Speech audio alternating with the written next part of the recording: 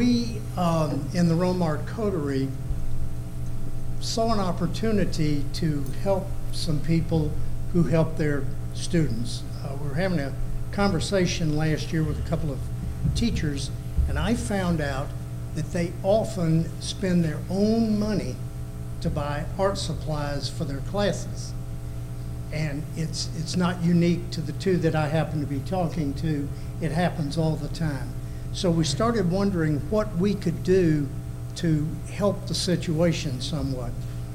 We wanted, as the Romart Coterie, to be able to make a grant, a small grant, to a teacher.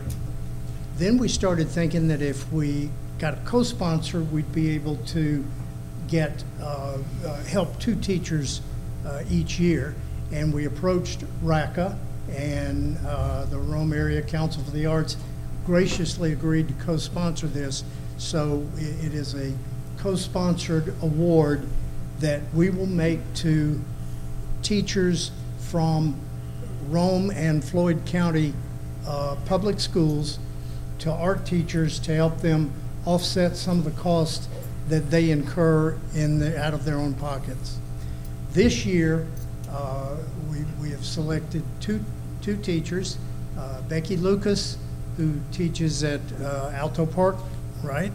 And Melissa Harville, who teaches at Pepperell. Am I right about that? Pepperell Primary. They are the recipients of the award. We named the award the Jane McCord Teacher Grant in honor of Jane McCord, who those of you who are longtime Romans would know that name quite well. She was a fixture in the art community, led the art program at Shorter for a number of years, was an accomplished artist in her own right. Jane died last year, and we thought it would be a fitting honor to name the award in her honor. We are delighted tonight to have some members of her family join us. Dee Wallace, her daughter, John McCord, her son, and, oh wait a minute,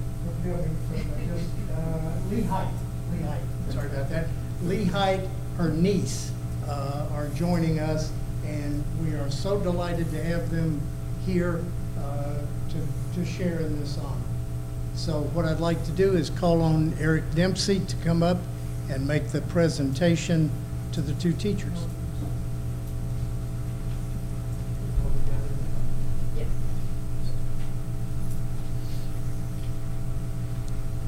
Just keep something, it won't be long. He keeps me in touch.